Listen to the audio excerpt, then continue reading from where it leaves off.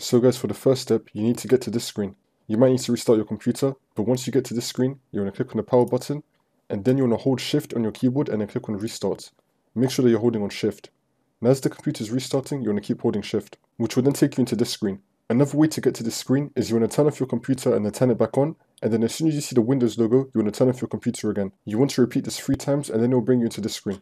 Now once you're on this, you want to click on troubleshoot, and then click on advanced options, and then click on startup settings. And now you want to click on restart.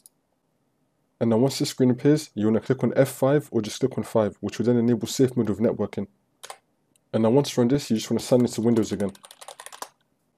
And now we're going to be in safe mode. Your screen is going to look like this. Now once you're on this, you want to head over to search and then type in run and click on enter. Now we're going to type in msconfig and click on enter again. And now once you're on this, you want to click on services, and then you want to look for ELAN services. I don't have it on my computer, but you're going to have something called ELAN services. Now once you find it, you want to untick it and then click on apply.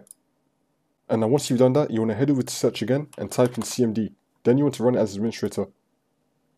Now once you're on this, you want to type in sfc /scan now and then click on enter.